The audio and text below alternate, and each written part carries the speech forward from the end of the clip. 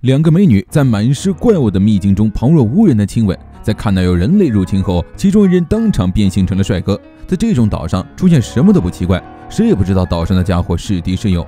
花园丸一行人解救鹿太郎后，在岛上发现了一处废弃的村庄。花梅丸突然察觉身后有人正在窥视他们，二话不说追上去，一把抓住对方的兜帽，却没想到只是个粉头发的小姑娘。鞋子里突然抡来一棒子，花梅丸赶紧后退躲避，而持棒抡他的居然是个树人。追上来支援的几人都看傻了，这也是怪物的一种。花园丸一脚放倒树人，让杠帮忙解决，他继续去追小女孩。对方可能是他们了解岛上的唯一线索，左切也跟着追了上去。贤太拿起刀正准备对付树人，却被杠一把扔了眼镜。他并不想自己的绝招去看到，说着杠喝下了一桶液体，浑身上下吸出了油脂一样的东西。他正好趁机试试忍术对怪物管不管用。虽然看上去是个小女孩，但对方的身形却极为灵巧，在树林中上蹿下跳不说，甚至还有能将画眉丸放倒的怪力，把堂堂最强忍者都给整懵了。左切追上去说他们没有伤害他的意思，只想问他几个问题。听到这儿，小女孩突然停下脚步，左切还以为自己劝说成功了，没想到人家反手对他就是一拳。画眉丸双手交握，接下这一记蕴含金光的拳头，顿时就被这巨大的冲击力打吐了血。这明显不是什么单纯的力气，其中蕴含着某种力量。他来到岛上之后，遇到过太多难以理解的事，因为看上去是个小孩子，他才想着手下留情。不过现在没这种必要了。花梅丸脸色一变，抄起树藤就把小女孩捆了个结结实实。他只想拿到仙药回去找妻子，能别让他再花时间做别的事了吗？被花梅丸一凶，小女孩当场哇哇大哭起来。左切赶紧将人放下了，抱在怀里哄，这才让小女孩渐渐止住了哭泣。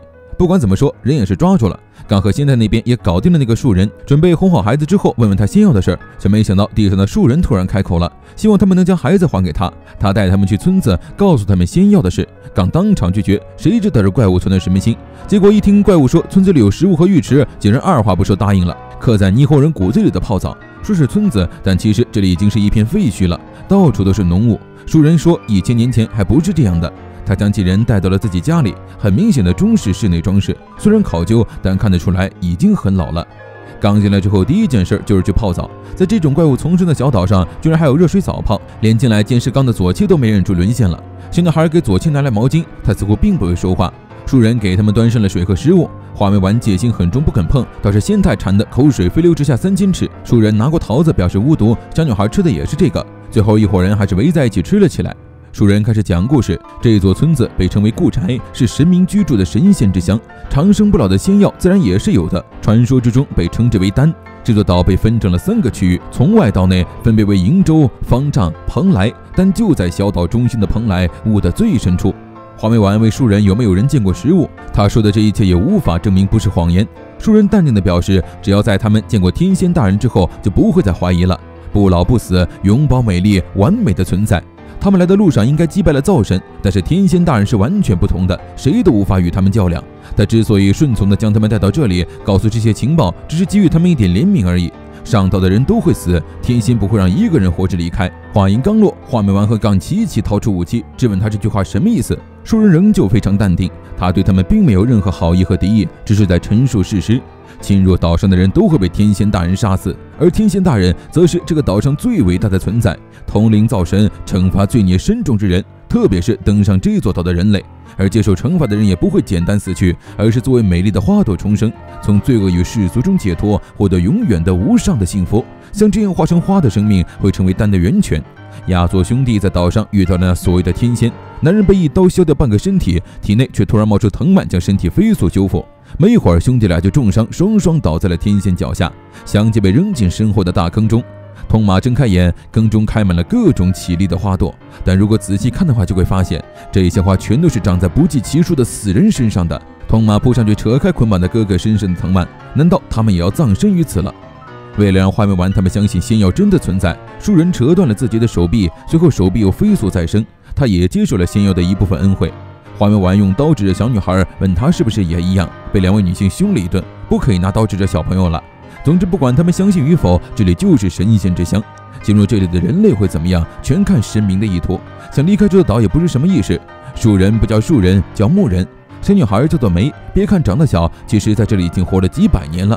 他们只希望在岛上安稳的生活。左切跟着花梅丸去洗澡，2人一路交流起了已知的情报，什么蓬莱仙药和天仙大人。获得了新的信息，但大多都支离破碎，而且对方的话也不能尽信。尤其是天仙大人这一段，在大陆的神话体系中，天仙应该指的是更上级的仙人，而造世和蓬莱则是道教起源的说法。解谜的事可以留到最后，关键是树人梅是否会阻碍他们拿到仙药。现在最好不要做多余的事。话音刚落，仙气御史们的画眉丸正好对上在洗澡的梅，小姑娘又被吓得大哭。画眉丸就像没事人一样脱下衣服准备洗澡，穿上衣服不明显，但其实她身上到处都是血迹和伤痕。左切一把推开画眉丸，把梅紧搂在怀里，孩子还在呢，你倒是矜持一点啊。画眉丸丝毫不在乎，以前村里男女老少都是泡一个浴池，谁还在乎泡澡礼仪？只是左切发现梅的身上有一道很深的疤痕，而且仔细一看，皮肤和头发也不算干净。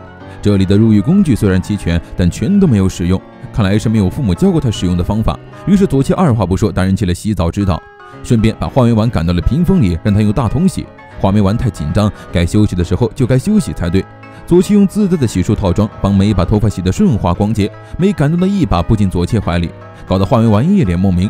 他突然想起妻子也曾说过，他的心情过于紧张了，在严酷的环境下才更需要好好休息。当时的画眉丸还是连妻子给他擦背都有害羞的纯情人夫。画眉丸不喜欢泡澡，因为紧张与战斗知觉都会消融在水中，结果被妻子兜头淋了一盆水。能休息的时候就要好好休息，不然真的会在战斗前倒下。平稳而认真地追求自己的信念，时而顺水推舟，时而隐藏，但绝对不能放弃。漫无止境的名为人生的战斗。画眉丸是大将，而他来做军师，让他休息就是军事的战略性意见。画眉丸接受了，但是打死都不肯入狱，简直就跟怕水的猫一样。临走前，画眉丸给妻子提了个意见，那就是不要用头发遮住伤痕，他并不会在意这种事。妻子含泪露出一抹灿烂的笑，表示既然是大将的意见，他会遵守的。心灵手指的左切给梅扎好了发型，画眉丸也整理好了自己的，但告诉梅大可不必对自己的伤痕感到羞耻。他认识一个身上有大伤痕的女性，但她却比任何人都要美，外表怎么样都无所谓。没想到你年纪轻轻的居然是个恋爱脑，纯爱战士狂喜。左切都听傻了，这居然是画眉丸能说出的话。不过明显效果显著，梅眼神亮晶晶的扯着画眉丸的衣服，当场路转粉。左切逐渐认识到画眉丸其实并不是个坏人，而画眉丸想要拿到仙药回去找妻子的心情却愈发的急切。